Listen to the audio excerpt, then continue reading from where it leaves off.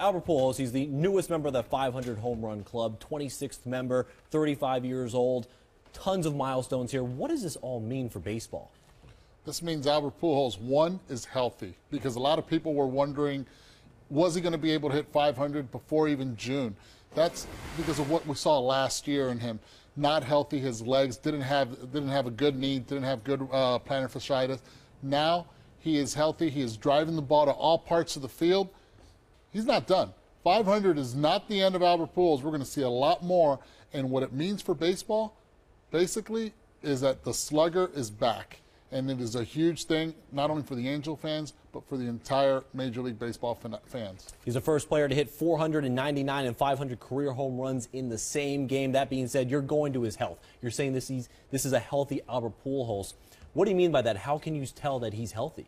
Well, last year, I was on the bench with the Houston Astros as a bench coach. I would see a perfect angle from him from the first base side of the dugout, both at home and on the road.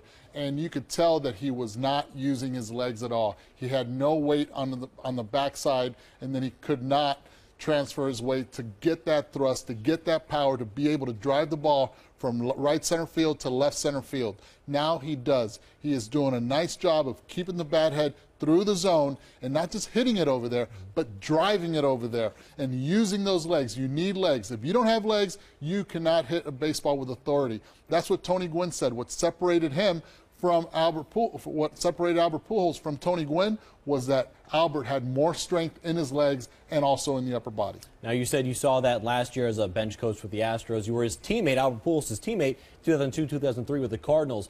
When you first saw him hit a home run as his teammate, what was your reaction? Well, it's not the home run that I saw. It's in the meetings what I really heard and saw. We would go over the pitchers in pitchers meeting, the opposing pitchers, and we're talking all about what they're going to do. Are they going to throw inside, the repertoire that we're going to face that day? And Albert would take it to a next level. This was after his first year in the big leagues. Scott Rowland, the first time he got traded to St. Louis, he was like, oh my goodness, I cannot believe how smart this guy is. He has the sixth sense as a hitter.